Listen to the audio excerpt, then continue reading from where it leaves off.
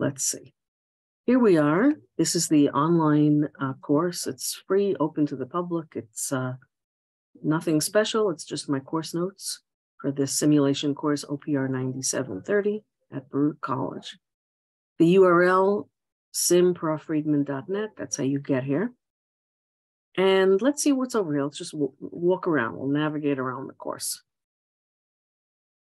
This is important, what to expect. You already looked at that. And it tells you a little about the course and what we're going to be doing in the course. Okay, so we've got 3 different kinds of things we're doing. Okay, 3 efforts. One is we're going to learn about simulation, specifically discrete event system simulation.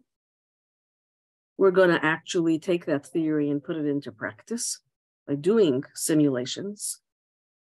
And then we're going to be doing an independent team term project. Each one of these has its own subunits, but it's exactly what you would expect. I'll leave it up to you to look at it on your own. Some of these are active learning, some are passive learning, project work.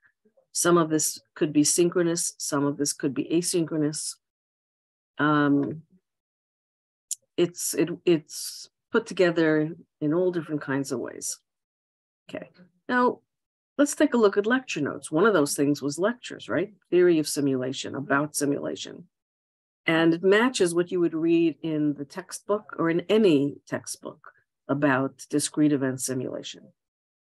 Here we have the major topic. We start out talking about simulation modeling. And then we go into implementing that model, which basically in computer simulation means coding in some way.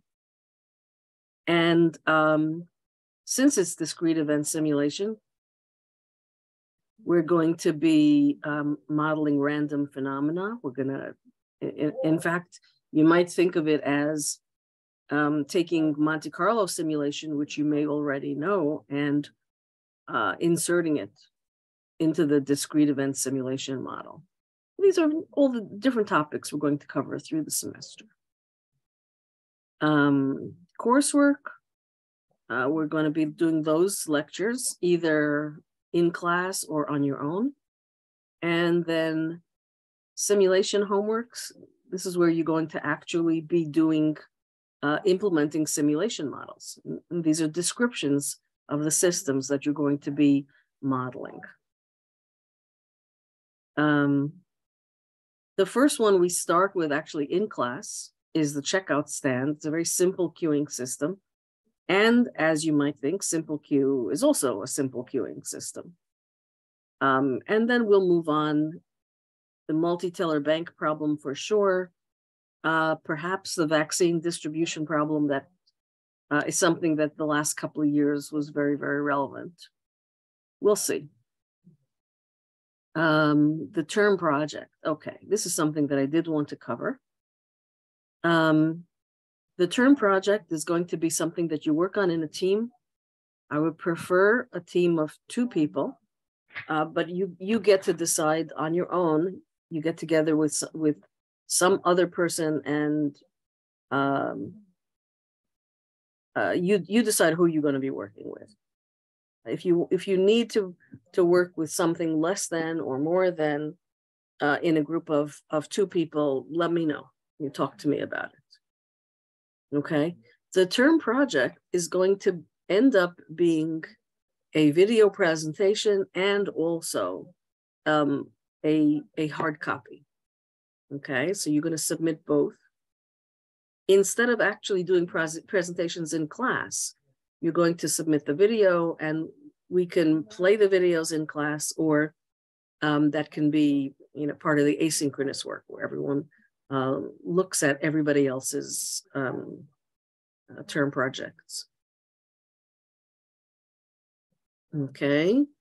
You'll decide. I'll be happy to talk to you about it. You'll decide on a topic for your term project. And if you click over here, let's see if this still works. not bad.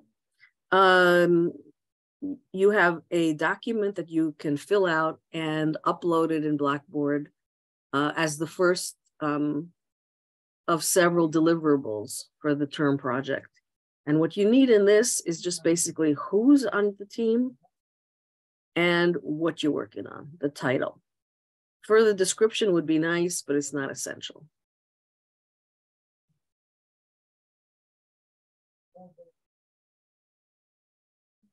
Okay, here are some areas of topics.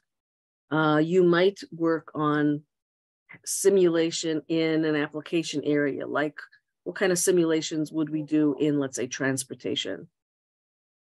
A case analysis. You take one particular system, like maybe look at the MTA as an example of transportation, or the city bike system.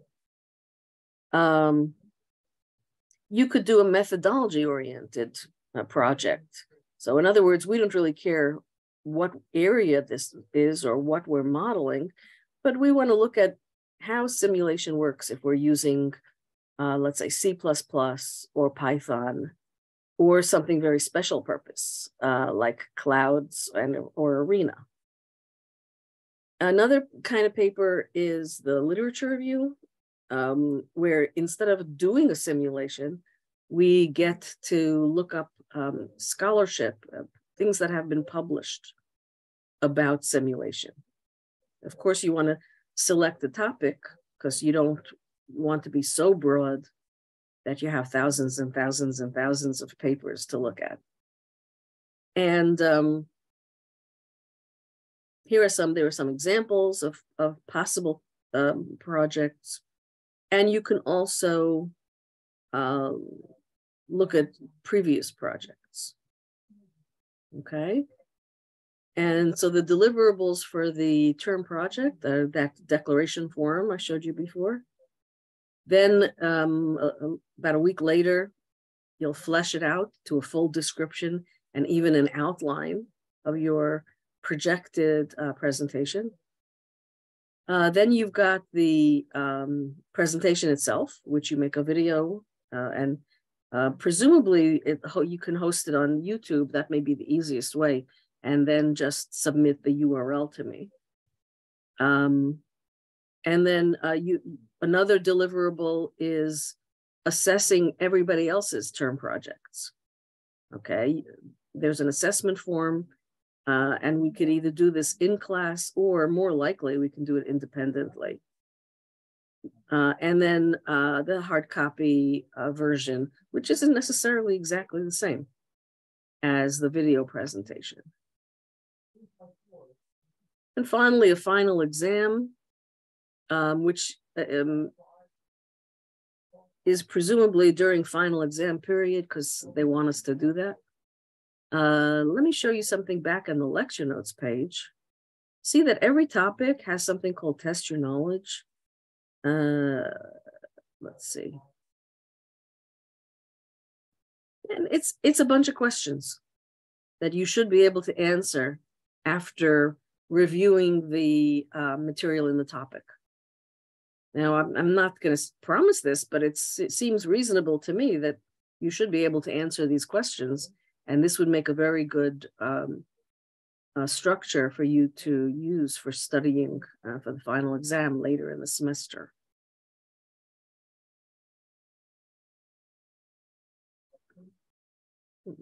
Okay.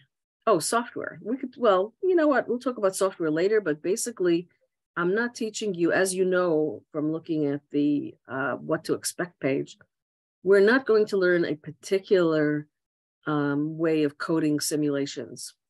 We're going to start off coding simulations using Excel, which is actually kind of like shoehorning an application that is not made for simulation into the simulation context.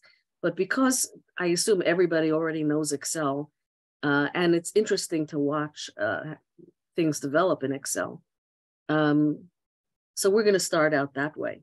But then once you're doing more involved homeworks, we're going to certainly be using Cloudus. That's a cloud-based, browser-based simulation language. And then on your own, you may be using something else. And we will talk about that in class. We may have already discussed a little bit of that in class.